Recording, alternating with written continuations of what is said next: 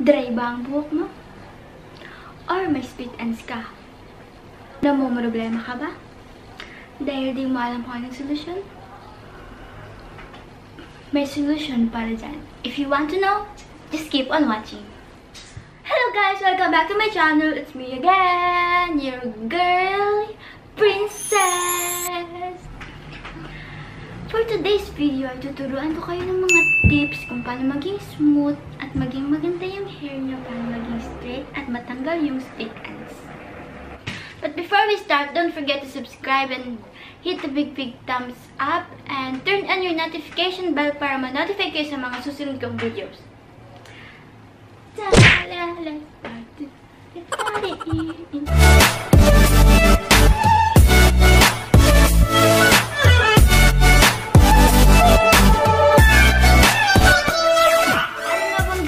Shampoo or conditioner. Kasi madami nagtatanong sa akin na kung ano daw yung gamit kong shampoo, i-share, pwede ko daw bang i-share. Sabi nila, ang ganda-ganda ng buhok mo. Ang ganda-ganda ng buhok mo. Ano yan, reband?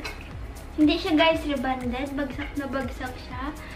Never pa ako nagpa-parlor or kung ano pa man. Nagka-split ends ako guys nung grade 7 ako. Tapos, hindi ko alam kung bakit ako may split ends. Siguro dahil na rin sa shampoo. Dahil paiba-iba ako ng shampoo. Minsan may Palmolive, minsan may Dove, tapos minsan Sunsilk.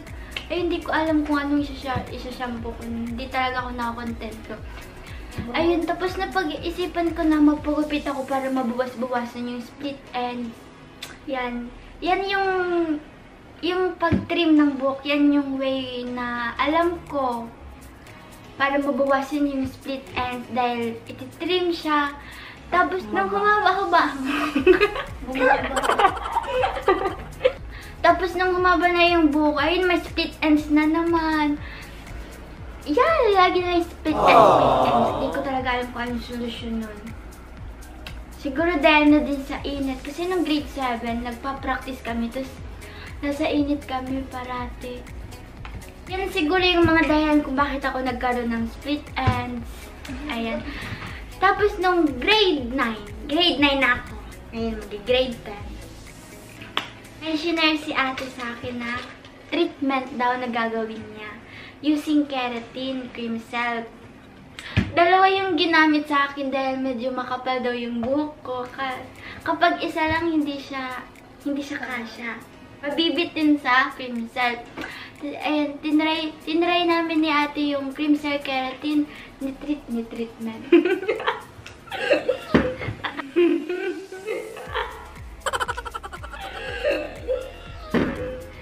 Si ate yung nag-treatment sa buhok ko.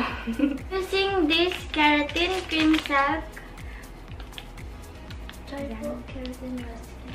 pesos only. Makakamura ka na. 6 pesos siya sa tindahan dito sa amin. Ito. 6 pesos lang siya guys. Murang-mura. Tapos Dove shampoo. Ayan. Green. Anti-hair fall rescue. For weak and fragile hair. Binabad ko yung keratin cream silk sa buhok ko 30 minutes. Yes, 30 minutes. Kasi parang treatment yung ginawa namin. Treatment na nga. Treatment 30 minutes. Using cream silk keratin. Ayun, tapos simula nun guys, lagi ko nang ginagamit yung cream silk keratin kapag maliligo ako. Ituturo ko na sa inyo kung paano gamitin yung cream silk keratin and Dove shampoo. Bago kayo guys maligo, suklayan niyo muna yung buhok nyo ng mga 50 times or 100 times para hindi siya malagkit kapag naligo na kayo. Pagka guys makapal yung buhok nyo, mas mainam na gamitin yung lalaki yung ngipin ng suklay. Tapos, kapag manipis yung buhok nyo, gamitin nyo yung manipis na suklay. Wala kasi akong manipis na suklay. Basta yung manipis na ngipin na suklay. Ayan. Bago maligo, suklayan naman natin yung buhok. Yung buhok. Suklayin natin siya. Ayan. Super ganda talaga niya. 3 months ko pa lang siya nagagamit. Bagsak na bagsak. Bagsak ng grado. Ma'am, ilan po grade ko? Kasing ganda ng buhok mo. Ay, wow. Kasing bagsak ng buhok ko. 50 times. Yan. Tapos, pag naligo na kayo, syempre unahin nyo yung Dove shampoo.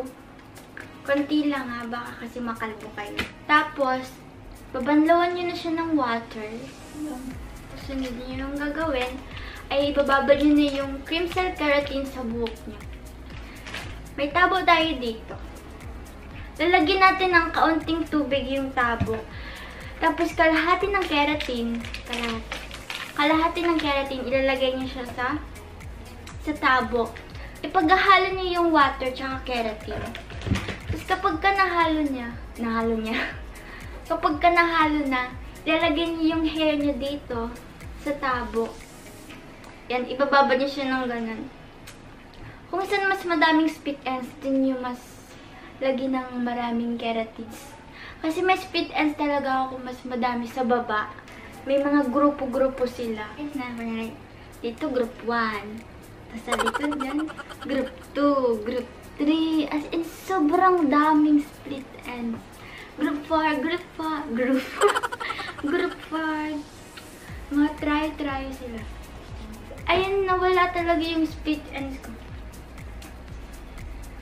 Ilalagay niyo yung buhok niyo sa tabo. Ibababad niyo muna. Tapos yung kalahati, yung natirang keratin, ilalagay niyo naman dito sa taas. Yung ganyan. Tapos ganyan. Ganyan siya, ganyan. Ganyan. Cream Cell Triple Keratin Triple Rescue with the Relaxes and Serum Essence Ultimate Straight Ultra Conditioner for rebelliously frizzy hair.